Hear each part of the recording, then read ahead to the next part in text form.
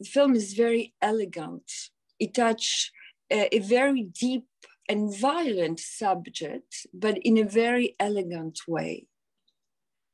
I had an idea, some idea of what Kaouther's vision was, but it really didn't crystallize until we watched that film. It's one of these movies that are made for always, you know. The story is so strong that it can be, and has so many different layers that it will be there for always. I really loved it, and I thought the film was very original, and the script was really new. I mean, cinema, it's such a long journey, as you say, you know, from the time she thought about this story, then she met us, and then everything. It's so great when you see an upcoming director to express herself like that, with such a freedom and courage, because she touched a really strong subject. As a starting point, the script was so well written that you already have such a great idea of who Sam Ali is. This particular script I was fascinated about the title in the first place.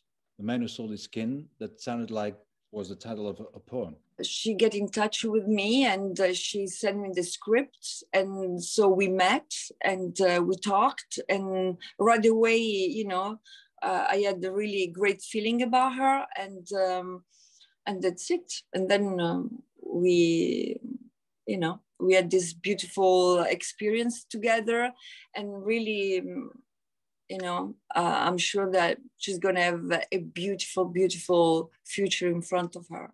Well, it was a kind of crazy story. I just saw, you know, a friend of mine tagged me on Facebook, you know.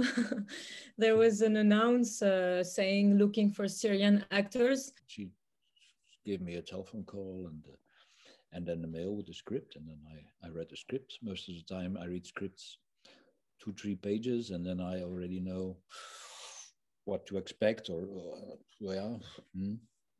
This one was one of these rare scripts that you start reading and you cannot put it away. She's a female director, and you know, there are not so many female directors that they have to, you know, so many opportunities to express themselves. Today much more, of course, but you know, there is still a lot of work to do in this sense. It's so different sometimes when you work with a woman, because there is this kind of intimacy that you can create, an empathy. And really, I had a great time to work with Kaouther. In Belgium, we say she's a witch, a good witch.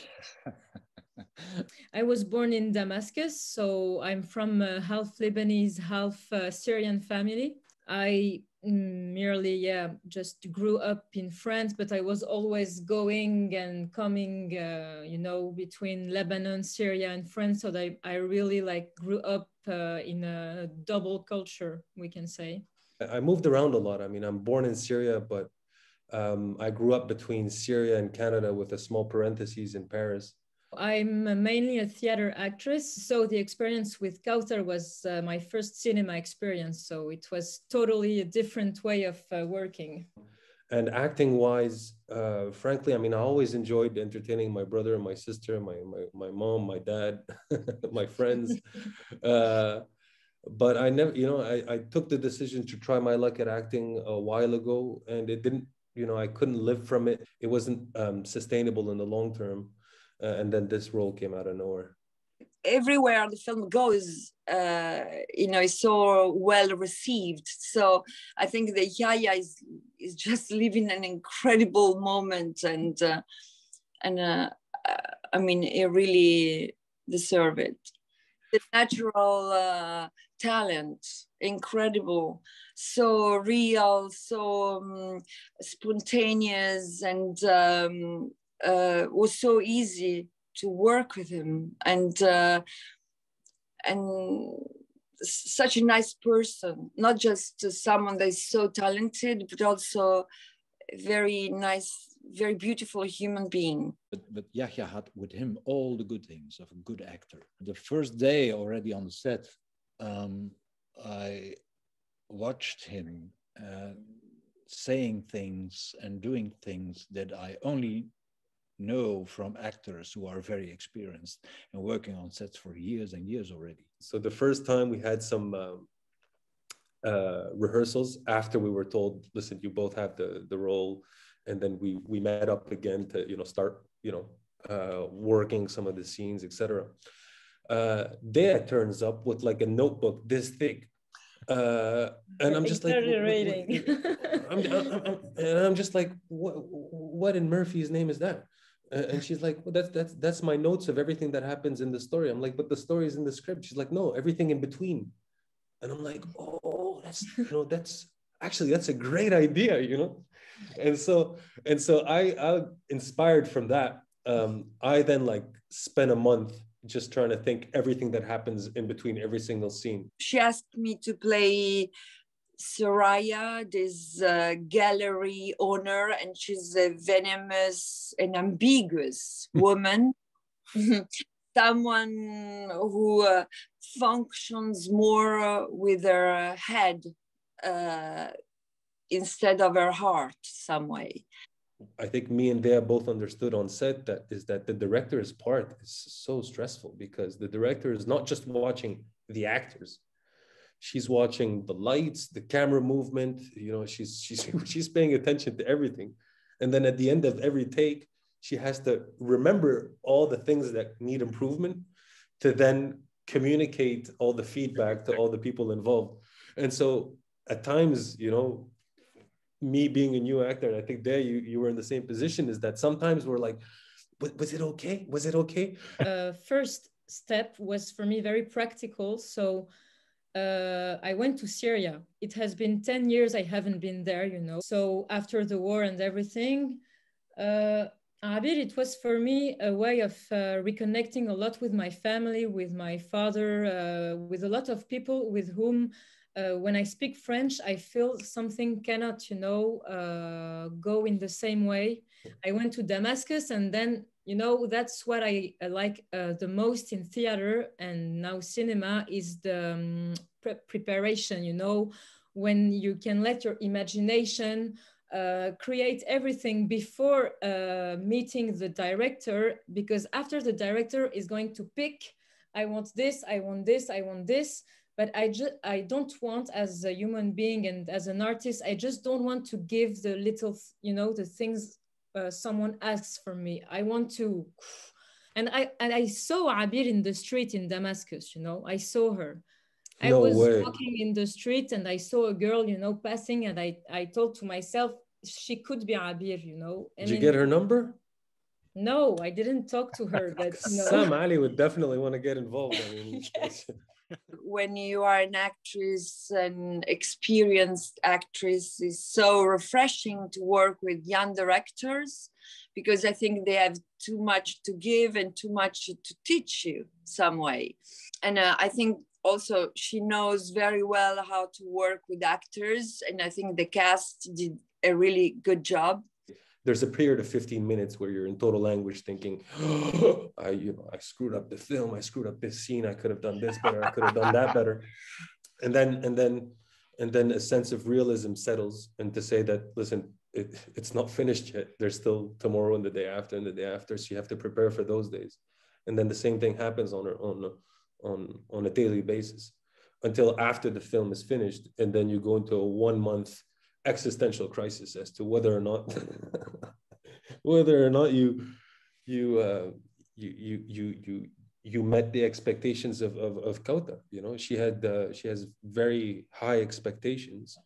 Sometimes you make movies not just for the role, but for the project itself. This film makes us to think how how relationship and love and important values are really what makes us feel as humans. We talk about business, about money, but in the same time, we see that the character of Yahya, from the beginning until the end, is looking for something different and is faithful to himself from the beginning until the end. This is what makes this character a hero. Yeah, that was actually a quite a nice element of working with Kaouther, is that she had the script at a very advanced version, but then as we improvised certain scenes, it was able to discern what worked, what didn't work, and we were able to discover collaboratively some nice new elements to the relationship between Sam and Abir. When you work with young people, they have so much to give, and this beautiful, fresh energy is so refreshing. I mean, you have to do the work, and we didn't have much time. It's a movie that was made with not so much money, so we had to shoot very fast. And Kaouther, she was very focused, you know, on the work. So it was something else that the rehearsals. But which was really nice for me. It's because Yahya was my partner, and and working with him, you know, when we came to set and began to act together, it was so nice to have the connection with him. But it is so nice. I mean, the shooting was something, there is so many people around you. I mean, it's incredible. It was intimidating, you know, the first day of filming, because you come on set and there's so much noise and everyone's talking to everybody, and you kind of have to internalize all the hustle and bustle as if it's inside you, but not, you know, so as not to let it distract you. So you almost have to like get used to that environment. Sometimes I can stay, you know, on set for months. Sometimes I can stay on set for a few days, but just the pleasure to create something and to leave something strong. And just because maybe I have still so much passion, so much love for my work, and sometimes it's just not about how many minutes I'll be on screen, but just the pleasure of you know, get in touch with talented people, that they gave me the possibility to become a better actress.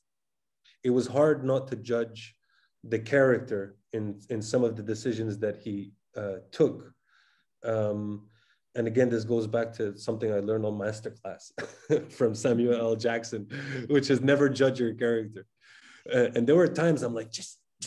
Yes, a complex point in the character, you know, from the beginning, to really understand how she could do this, you know, and how she manages, to conciliate this, you know, to be in love with someone and to be with someone else. And, you know, actually the thing that Kaouther asked me for the self-tape when I was auditioning, it was an improvisation when Abir tells her husband that she's leaving him because she loves someone else. It's not in the script, you know. Oh. But doing this video, it helped me a lot, you know, to understand how she could manage these two relations.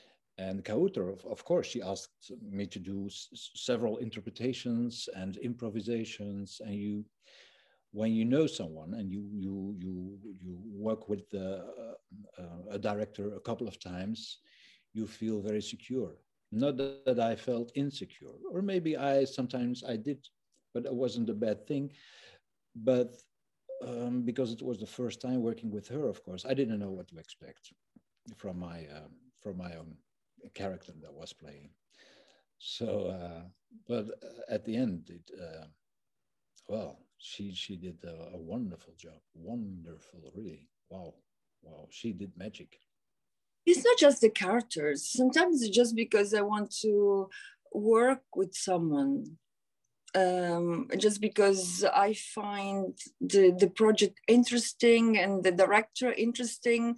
I want to share some moments just because I know that I can learn something. You realize that all these characters that he meets in the society of money and business are not free. They think they're free, but they're not. They are completely slave or fake values.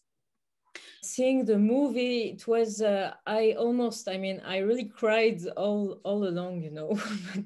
Okay, I cried too. Okay, I know it's cheesy. Okay, I happened to cry for a split second on one occasion, namely when I saw you cry. Going to Venice, you know, despite of the situation, it was a dream I couldn't, you know, imagine. And Kaouther, she didn't want us to see any image, anything, you know, during the shooting. So, I mean, everything, we discovered everything, just like, bam, at once. And it was in a enormous, you know, a cinema with 700 people. And I discovered the genius, you know, of Kaouther. It was because she doesn't speak a lot about what she wants to do. I mean, she's a very secret person, you know, because, you know, and even now when I see the movie, I discover, I mean, sometimes some details, some costume, you know, in the set, everything. And really seeing the movie, it was it was so strong. I mean, and there was an applause during 4 minutes, and everyone was crying. I wasn't sure. I wasn't sure about the character that I played. Was it too extravagant or not extravagant enough, or that kind of questions I was asking myself the whole time.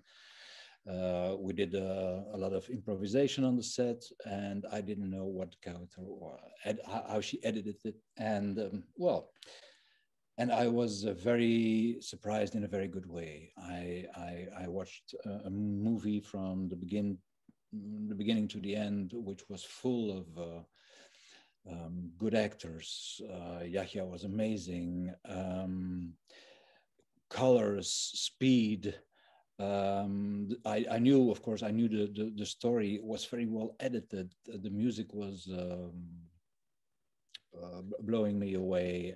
So I had a very, very good feeling. I think that even the light in the film, you know, is so perfect for the story. And I like the contrast of the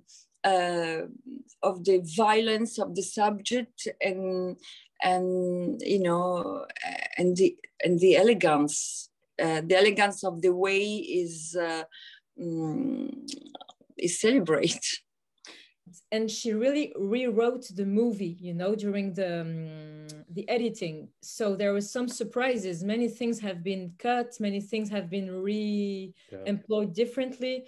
And so as an actress, it was also, you know, I mean, weird for me to discover that she was manipulating all this, and it was for the best. And the movie is wow. But it's far from what I imagined, you know. So it's kind of a dialogue between us and her, but we cannot expect, you know. I mean, it's her vision, and that is so strong. I was slightly distracted because it's my face on the thing, and we're all there. And so at many points, I was just thinking, "Wow, you know, this scene is so good. That actor is so good." And I was like, pinching Dea, saying, "Oh, I love that scene," and whatnot. But then after some, you know, after that's passed, and I watched the movie a few other times,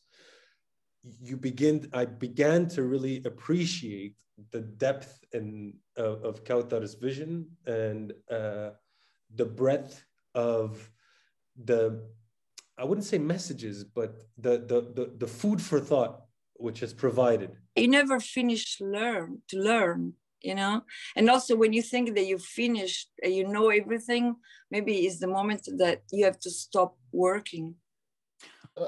Monica, she really charmed me a lot because of her discipline.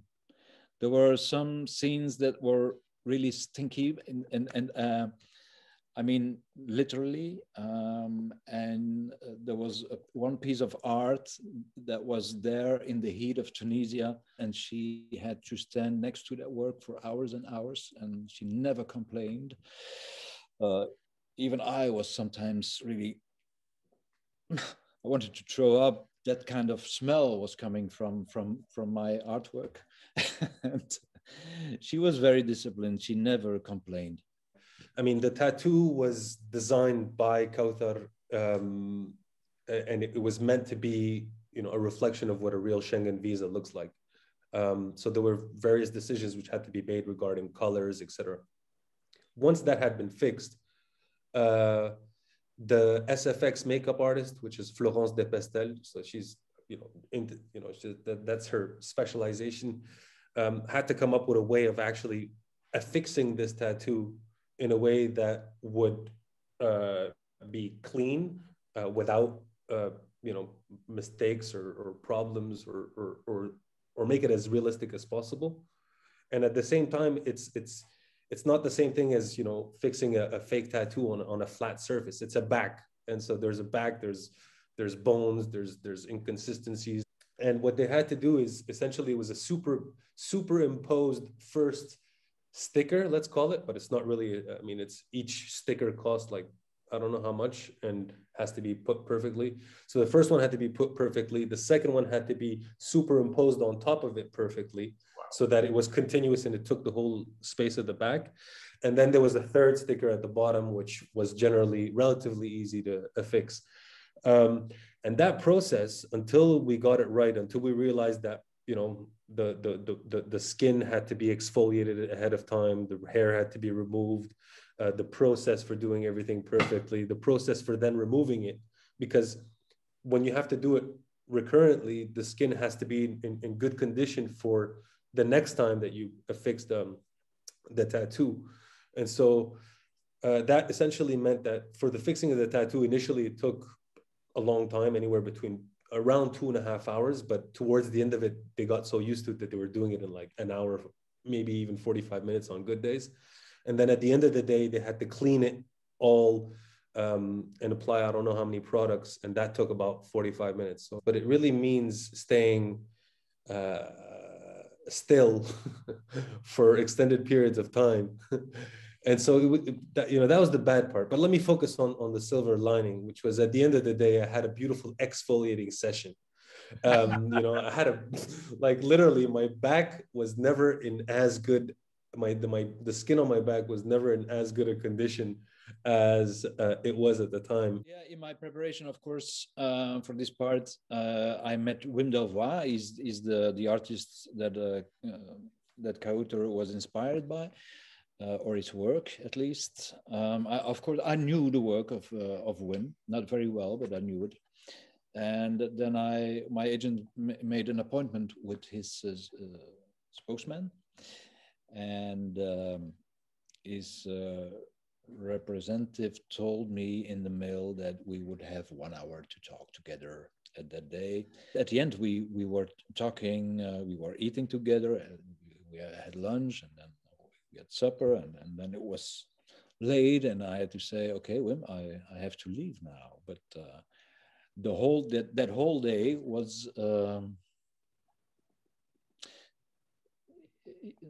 I forgot about my part. I met a human being that I liked very much, and that inspired me, and we still have contact. When Wim showed up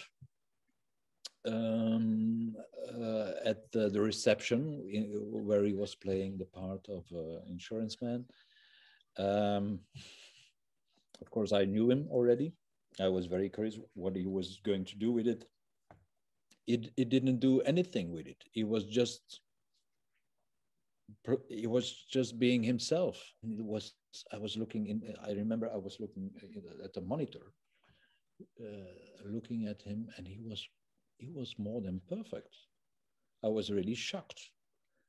I thought by myself, it can't be that easy. But it was great. Of course, it was only one little scene, but I remember that I was really amazed by it, by his little performance there.